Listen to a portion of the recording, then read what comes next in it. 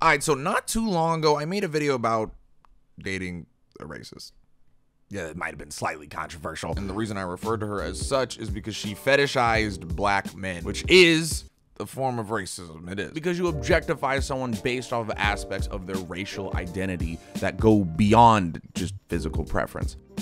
Which led to a lot of angry motherfuckers in my comments who thought it might have just been preference and I was tripping, because it's a bit of a gray area, which is fairly understandable, to be honest. So I promised a video on preferences. This is not that. I'm not doing that. So I figure I just give you guys another example of real fetishization because it's something I know well. So we're gonna do this video in a much more CurtRichy fashion. Why talk about when girls fetishize me when I could talk about when I fetishize girls? I fucking hate this channel. Why do I do this? So by my own logic, I was being a racist. I am never getting a real job at this point. So how did I learn from experience? Well, we're gonna have to take this one all the way back to high school and then middle school and then back to high school. Does that make sense? No? All right, cool.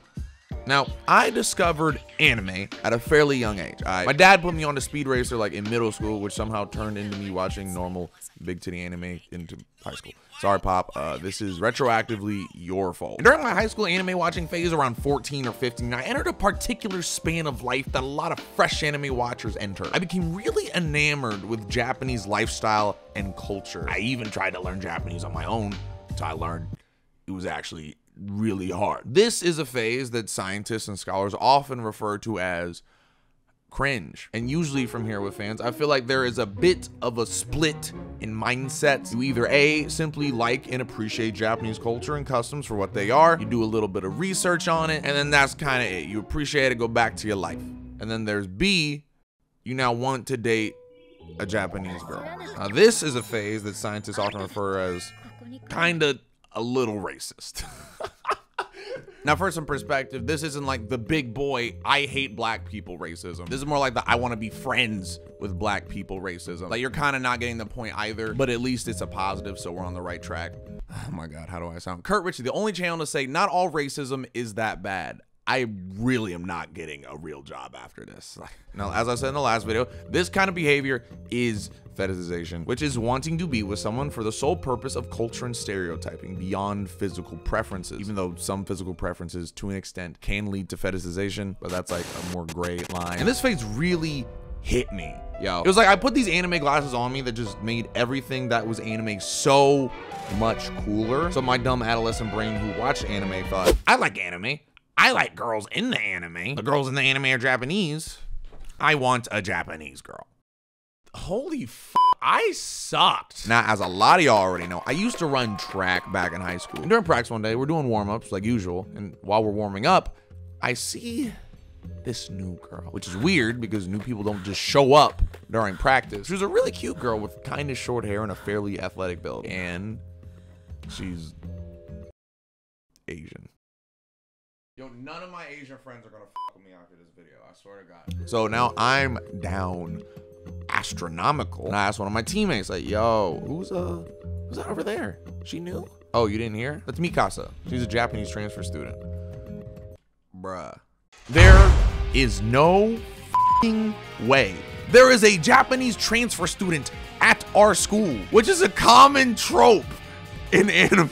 I'm gonna lose it. This felt like destiny. Like I was the bland protagonist, but the plot was just shining on me right now. Like I got isekai'd into another world, which was my fetish. Like we were warming up, but the only thing I was trying to warm up was Mikasa. You know what I'm saying? You know? Now in high school, I was not really that great at talking to people. I feel like I don't have to prove to you guys, but there are some things that let you put aside the whole social anxiety thing, like horniness and anime. God, I hate this video. I hate this video so much. And day after day after day, I tried to warm up to her little by little, which to be honest should be the first sign that this was gonna go wrong. The fact that this deluded fantasy I had of being with an Asian girl coaxed me out of claiming up and admiring from afar and never talking to girls speaks volumes. So over the course of a week, I tried to talk to her little by little and to get to know her. Although usually failing, I tried.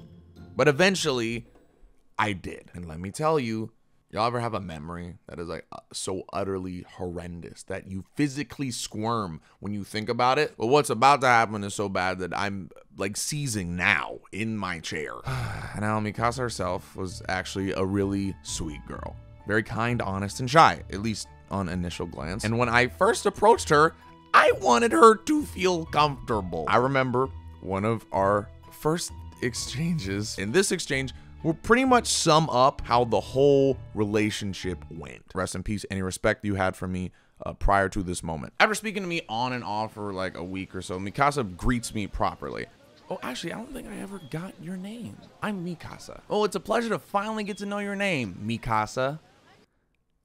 Chan. Chan. Chan.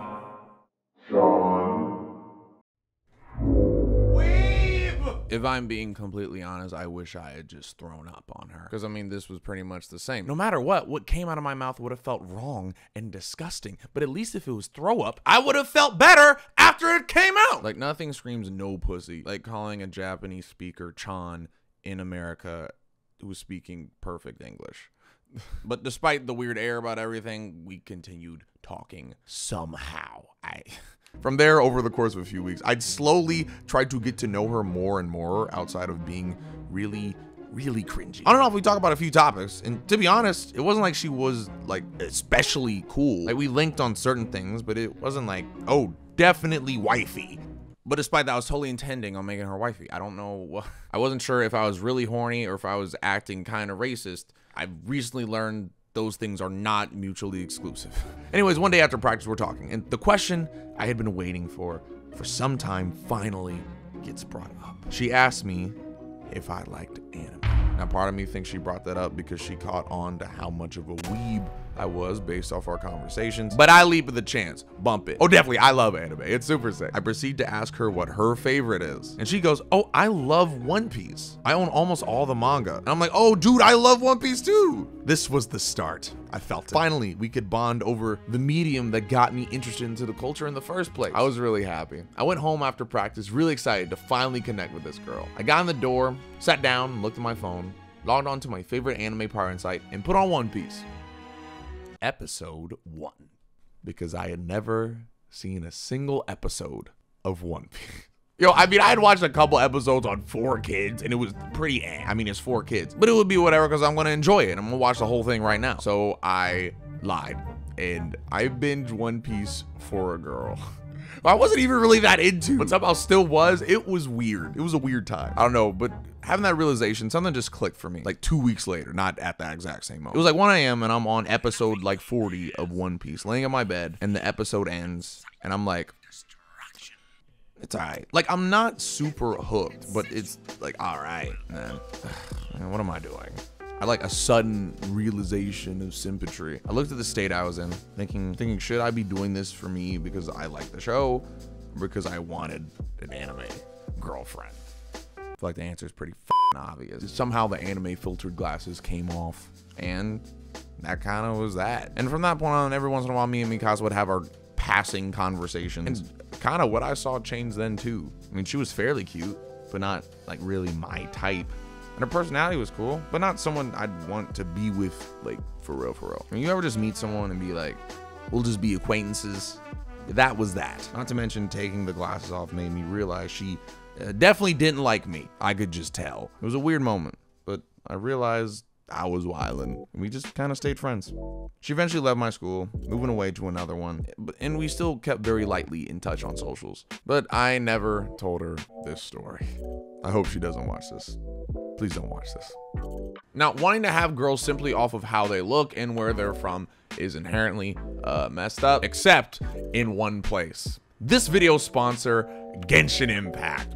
Best transition yet, oh my god. If you didn't know, Genshin Impact is an open world action RPG game available on PC, Android, iOS, and PlayStation 4 and 5. Step into a vast magical world now and start your adventures on the continent of Teyvat, where 7 kind of elemental powers surge. Genshin Impact now releases the new version 2.1, which includes new challenges, missions, and Watasumi Island. Now, there are a lot of things in Genshin that I could use to wow you, okay? I could talk about its vast, immense open world. When I first got onto it, it really shocked me how beautiful it was. Well, whatever, who cares about that? I could talk to you about the cool combat system, how everyone has an elemental power, and those powers can be combined to make even more powerful attacks. You could talk about that. Could talk about how good the story is and how connectable the characters are, trying to figure out the mysteries of this new world and who's who and who's on your side. But I know what we really care to talk about.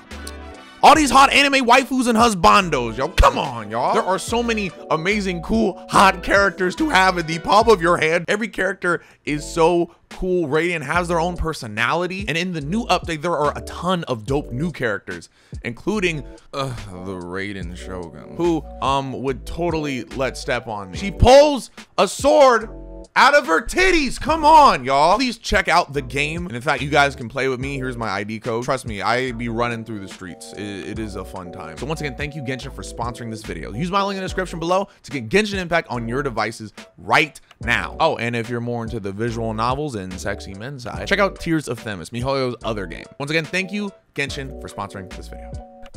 What's up, y'all? What's good in the hood? Thank you so much for watching that video. I've been sitting on this one for a while. This is the day it's been edited and whatnot. Like, it's some quick announcements, yo. One, if you enjoyed that video, please check out some of my others. Also, please check out the streaming channel. I'm streaming again. The link is in the description, or my channels thing, or if I'm lazy, I did it. Also, if you're going to Anime NYC, if you're not, you should go.